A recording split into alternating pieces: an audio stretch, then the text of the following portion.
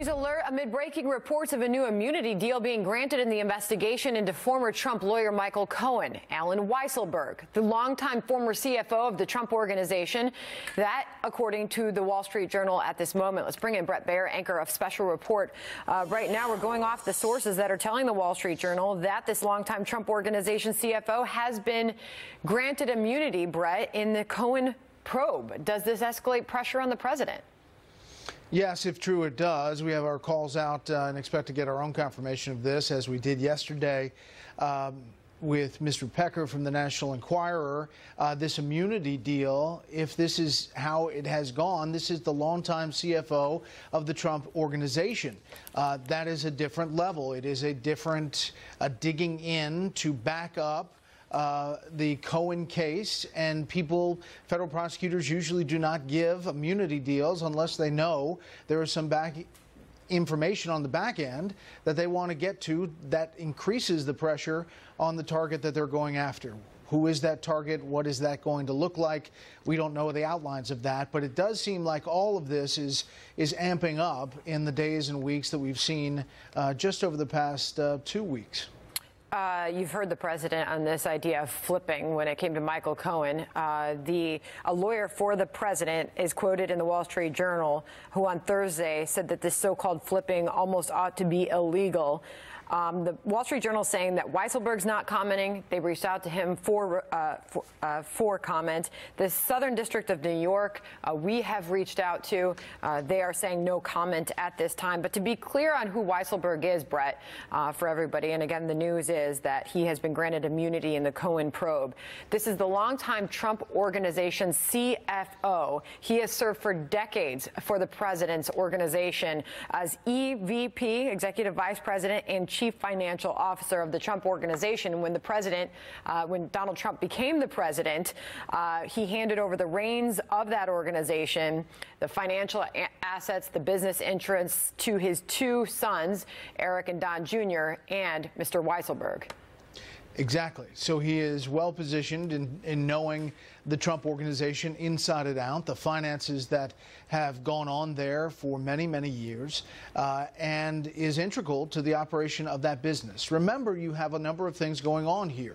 You have the Cohen case and in the Southern District of New York. You now have the Manhattan U.S. attorney district attorney rather, saying that they're going to go after the Trump organization and the Trump charities. You have a lot of things moving in at the same time while the president is pushing back on all of this, saying it is all politically motivated. You wonder if he may have known when he was sitting with Ainsley Earhardt about this, or the possibility of this, when he was talking about that flipping sentence. The Cohen case obviously came out of Robert Mueller's investigation. Robert Mueller kicked it to the Southern District of New York, and it's my understanding that the acting U.S. attorney recused himself and then kicked it to career prosecutors in the Southern District, an office that is notorious for, its Democratic leanings, people who dislike the president. So it's perhaps no surprise that the Southern District has gone so fiercely after Michael Cohen, and now is apparently headed on to Weisselberg, the former CFO.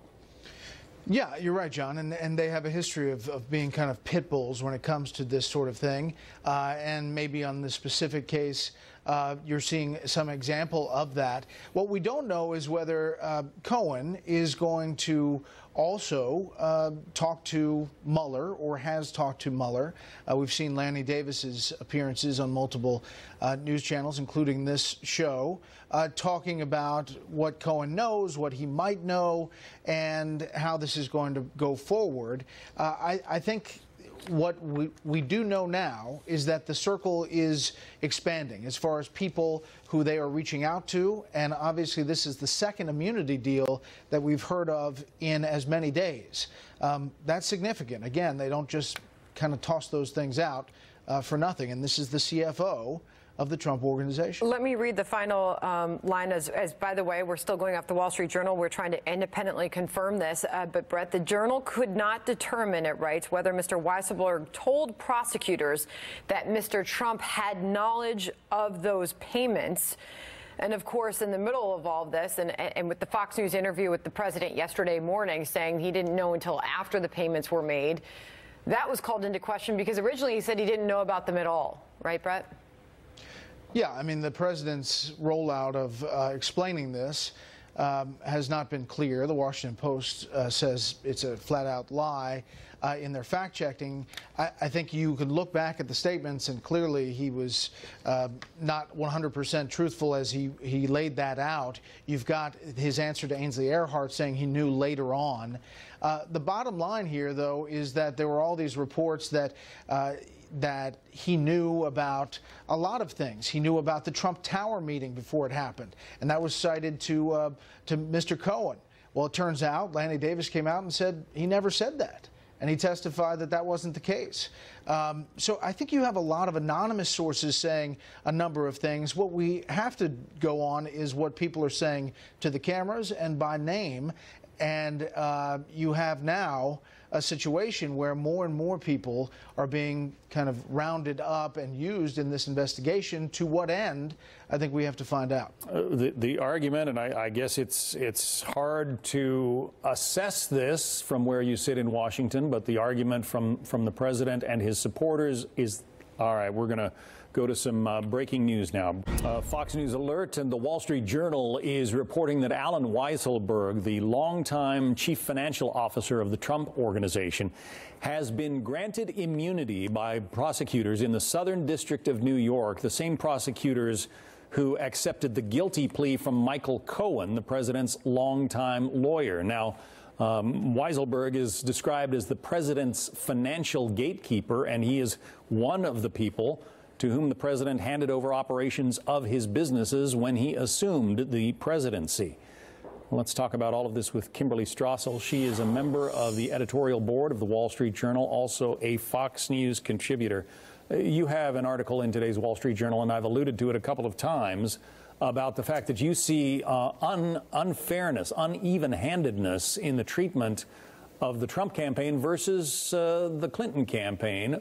How would you assess this supposed immunity deal that Michael Weisselberg is being given? Well, look, how did we get to this point in the first place? The special counsel was given a very broad mandate to look into whether or not these claims of Trump campaign, Russia collusion were true. And we've gone down that rabbit hole to where we get to Michael Cohen and immunity deals for, the head of the National Enquirer. And I think, Bob Mueller deserves some credit for looking into this. And you could argue that when he finds other evidence of crimes that he is obliged to pursue them. I think the question that a lot of people have is, why is it only on one side of the ledger? If you're going to be talking about campaign finance crimes, why is nobody, for instance, looking at the Hillary Clinton campaign and the Democratic National Committee, which hired an opposition research firm, but it gave money to a law firm in between, which then funneled it to that opposition research firm, never claimed any of that accurately on campaign finance records. Did they do this with the intention of affecting an election? Probably.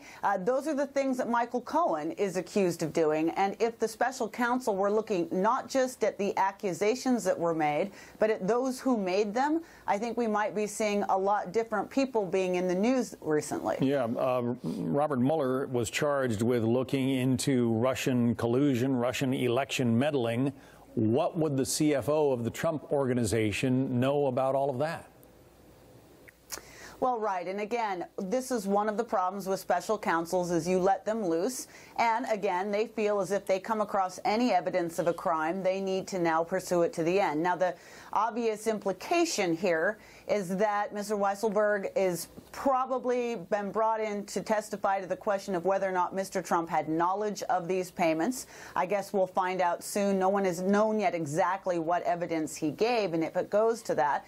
But this seems to be the new focus of the special counsel. We have jumped from Russian collusion and then even maybe obstruction of justice, now to the question of campaign finance violations. And one thing I would note as well, too, even that is a bit odd because in 96–97% of the cases, campaign finance violations are treated as civil matters, not criminal violations. You write that the country has watched the FBI treat one presidential campaign with kid gloves, the other with informants, warrants, and eavesdropping.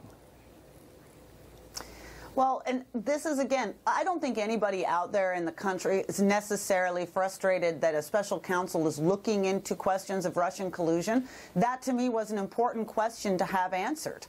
But, again, you can't just look at that question and then when you find nothing, and so far there has been no public evidence that there was any collusion there, to then not ask the question, well, if that was all phony, how did it come to get purchased at the top levels of our government and in the FBI and in the Department of Justice? And I think you then have to look at the fact that it was the rival presidential campaign that supplied this dossier, that there's a lot in there that seems to be incorrect, infactual, untrue. There seems to be a lot of shenanigans in how it was given to the FBI and the people who were working on it, like Fusion GPS, and they would seem to merit a look at least as close as the one the special counsel has given to the Trump campaign. It's an interesting column you have in today's Wall Street Journal. As I mentioned, Kimberly Strassel. Kimberly, thank you.